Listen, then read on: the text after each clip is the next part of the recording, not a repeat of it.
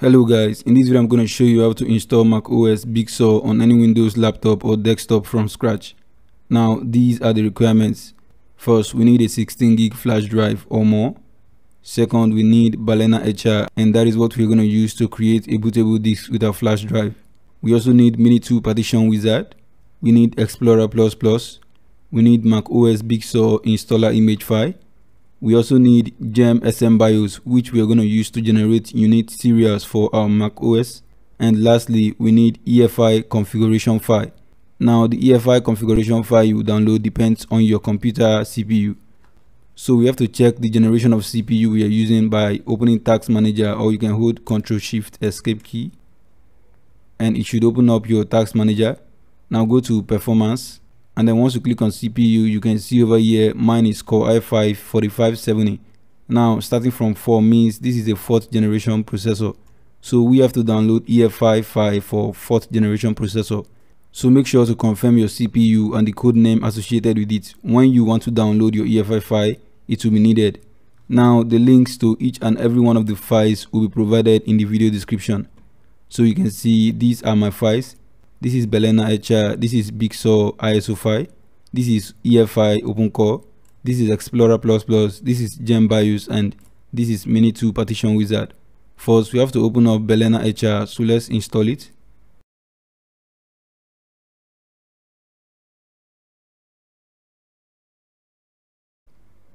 Okay, so we've successfully installed balenaEtcher. Now the next thing we have to do is click on Flash from File, and then select Big Sur ISO file over here. Make sure it is selected, and then click on Open. Now you have to connect your pen drive to your PC, and then click on Change over here, and then select your pen drive, which will be shown over here. Click on Select, and then we can click on Flash to begin creating a bootable disk with our flash drive using Big Sur Image File.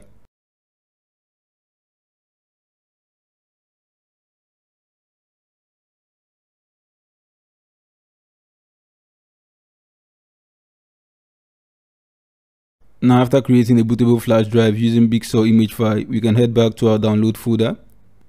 Now we have to install MiniTool partition wizard over here, so let's install. Continue with free trial, free version. Click on Finish to launch MiniTool partition wizard. Okay, so we've successfully installed MiniTool partition wizard. Now if you look down here, you can see disk 3, which is a removable flash drive, which is our bootable disk as well. So if you look by the side, you're going to see a partition called EFI, which has the format of FAT32. Now let's right click on EFI and then click on Change Letter. Now we have to change the letter to something we can easily identify. So I'm just going to call it X. Okay. And then click on Apply down here. Yes. Okay. Now we can close MiniTool partition wizard, and then head back to our download folder. Now the next thing we have to do is to generate SMBIOS for our Hackintosh, so we can sign in with our Apple ID, so we can have access to Apple Store and every other feature. So extract EFI OpenCore file you downloaded based on your CPU. Now the link to each and every one of these files is provided in the video description, so make sure to check it out. Also extract GenSMBIOS as well.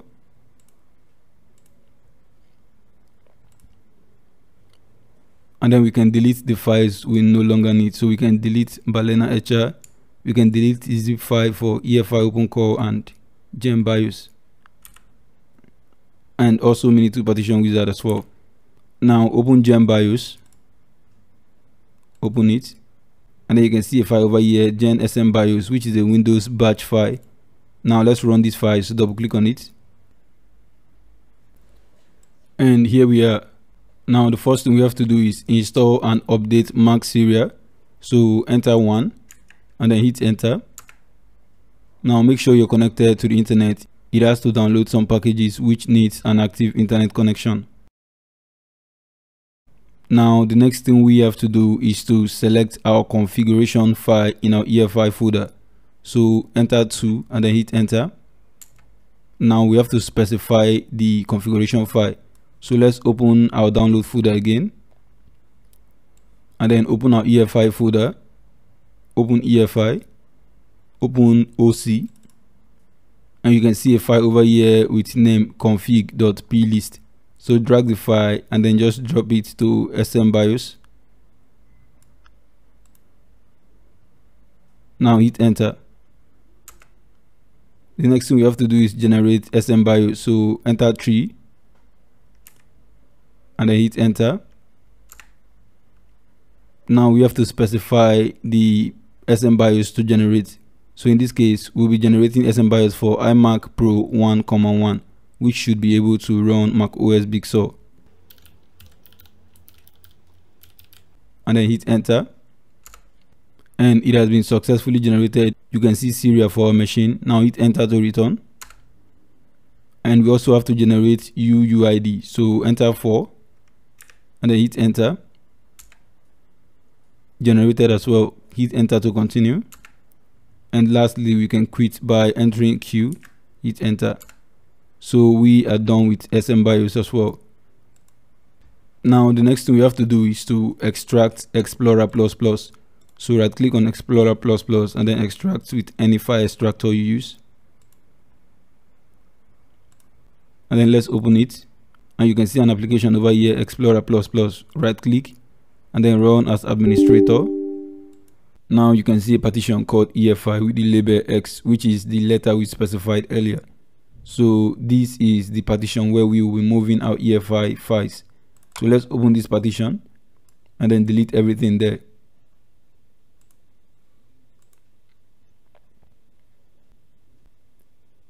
Yes. And then locate your download folder where our EFI files are. And this is the EFI folder in our download folder. So let's open it. And then copy this folder called EFI inside our OpenCore EFI folder. So let's copy the entire folder. Head back to this PC. And then open the EFI partition. Let's paste it there.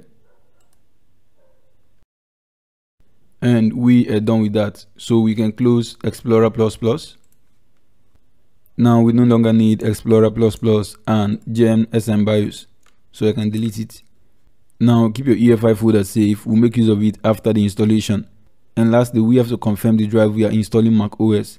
So head to your search bar and then search for disk management. And then click on create and format hard disk partitions. So over here you can see the list of drives on my PC. Disk 0 over here is my HDD, which I am currently running Windows from. Disk 1 over here is my SSD, which I also use as well. Disk 2 over here is our removable drive. You can see the label over here. So I want to install macOS on my SSD, which is disk 1. Now if you have just one hard drive on your PC, I would recommend you back up your files before you install macOS, else you may lose your files. After the installation, you can bring back your files and do whatever you want to do. So I'm going to install macOS on our SSD over here. So make sure you confirm the drive you want to install macOS. Now, if you have just one drive and you want to dual boot macOS and Windows 10 or 11, you can actually do that. So simply select your drive which is available there. Right click on it and then shrink volume. And then enter the amount of space you want to shrink for the macOS partition. Now I would recommend anything over 50 gig. But if you want your machine to work properly, from 80 gig should be used. So 100,000 megabyte, which is about 100 gigabyte, shrink. And this is going to create a new partition, which is over here. And then I can right click on this unallocated partition, new simple volume, next, next, assign a letter to the drive, next, give it a name, just call it Mac, next, finish. Now this is if you have just one drive and you want to install macOS on a different partition on that same drive, so you can run Windows and macOS on the same drive. But in my case, I don't really need to do this, so I'm going to delete the partition. So let me delete the volume, and then I'm going to extend the original volume. So for this video, we'll be installing macOS on our SSD over here. So I can close my disk management and then reboot into my BIOS setup. Hold F9 or F12 depending on your PC, and it should boot into your setup. Now navigate to BIOS setup and then hit enter. Now scroll down to your system configuration and then switch from RAID to AHCI. Now this method may be different depending on the PC you're using. Also disable secure boot.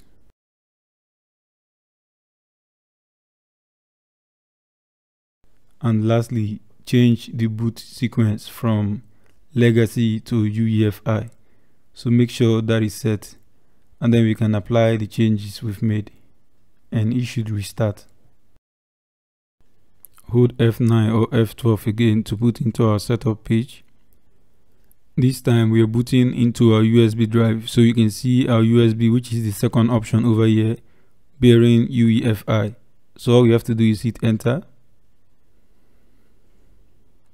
And then we have to reset NVRAM first.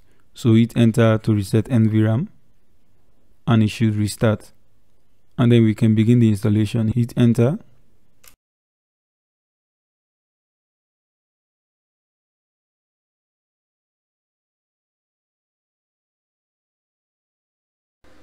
Now select a language for the installation and continue.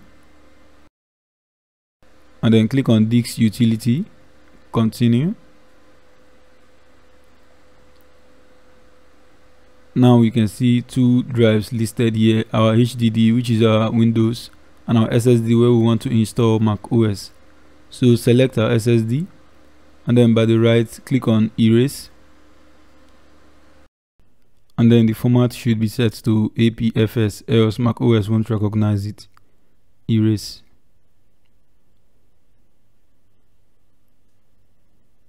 And we are done erasing the drive. Click on done.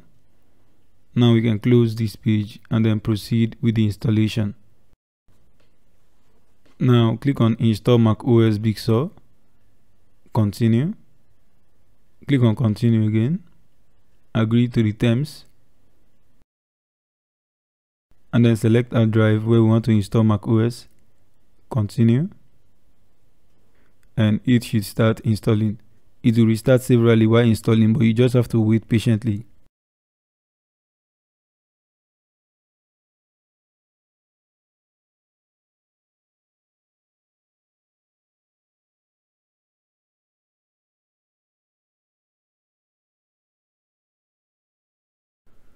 Successfully installed after about 45 minutes.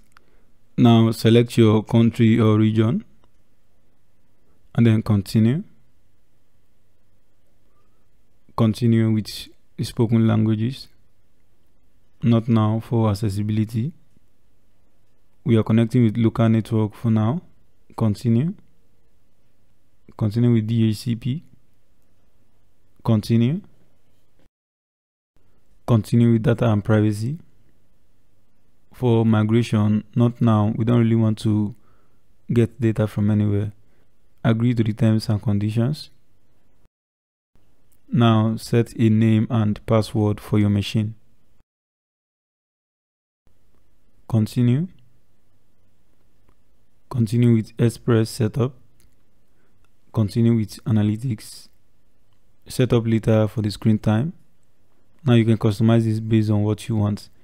I'm just going to enable Siri and continue. Select the language for Siri, continue. Not now. Continue. And then choose your look. Now I'm going with the dark mode since I actually prefer the dark mode. But you can change this later after the setup. So you can go with whatever you want. Continue. And here we go. We've successfully installed macOS Big Sur on our computer. But wait, we are not yet done. Remember, our EFI file and partition is still in our USB. So if we are booting macOS, we are booting from our USB, not our main PC. So we have to move the EFI files to our PC. And to do that, we need ESP Mounter Pro. And we also need our EFI file we used earlier. The link to download ESP Mounter Pro is in the video description. You can see this is our EFI file, exactly the same one we used for the installation, and that is what we will be using. So first double click on ESP Mounter Pro to install, and we are getting an error. This program is not recognized. So click on OK and then go to System Preferences. Now go to security and privacy, and then scroll down. You would find a prompt saying allow anyway, to allow ESP Mounter Pro run. Now allow, and then enter your password to confirm. Install, and ESP Mounter Pro has been installed. We can close our system preference. Now if you look at the top right, you will see an icon for ESP Mounter Pro. Click on it, and then click on show all disks to show all the disks available here. Now just navigate down and you would find EFI partition. Now click on mount to mount the partition, and then click on open volume to open the partition. So you can see over here, this is our EFI partition. Now all you have to do is delete the EFI folder and then paste in our modified EFI folder right there, and that is all.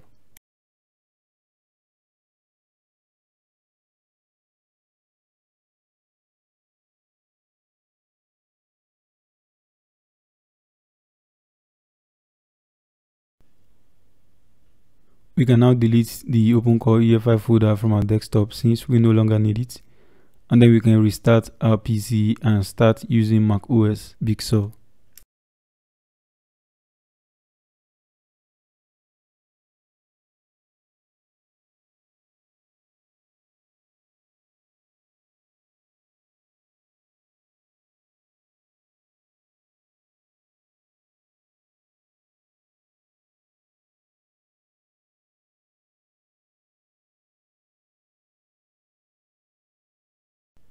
If this video was helpful, kindly hit the subscribe button and turn on your post notification. If you encountered any issue while installing, don't forget to use the comment section. Thank you for watching, and I will see you on the next one.